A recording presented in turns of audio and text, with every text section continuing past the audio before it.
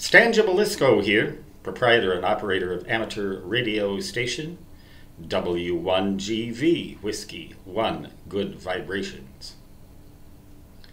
Last night, that would be Saturday, December 7th, 2019. Last evening, I came across one of the most fascinating, if not the most fascinating, sets of videos I have ever seen. Ever. And I didn't know this was even possible, or, well, I suppose it was possible, but I didn't know anyone ever actually did it. They accomplished moonbounce communication on the 15-meter ham radio band. Now, I thought this kind of thing was confined to frequencies mainly above 144 megahertz, simply because of the sheer size of the antennas that would be required, and because of the ionosphere and its potential interference with propagation between the Earth and the Moon at frequencies that low. And libration fading, libration, not liberation, but like liberation without the E in it.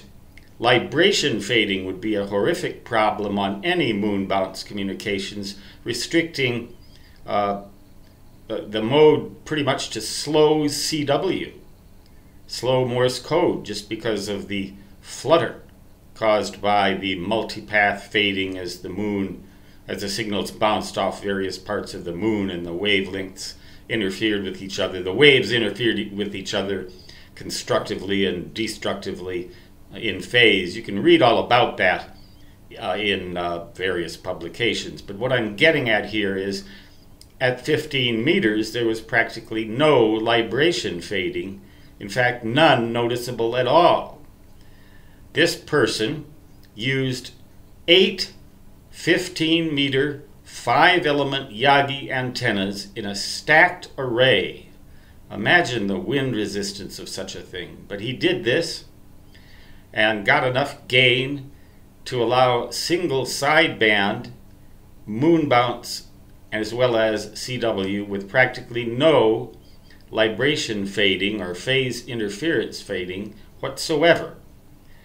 I'm not going to give you the link in this video because it's against my policy to do it, and it sometimes works on some platforms and not others, but I will request that you go to the Google search engine and in the box this exact phrase, type the following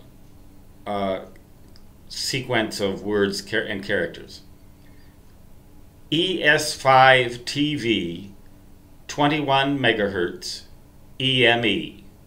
That is Echo Sierra numeral 5 Tango Victor space numeral 2 numeral 1 space M is in Mike, H is in hotel, Z as in Zulu space EME Echo Mike Echo. I will provide that phrase in the description of this video. And then be amazed as I was. You learn something every day, even after more than 50 years as a ham radio operator. You see, I am not that smart. Stan Gibilisco, W1GV, saying 73, and so long, which, in my native fist, even on 15-meter moonbounce, would always translate to da-da-da-da-da-da.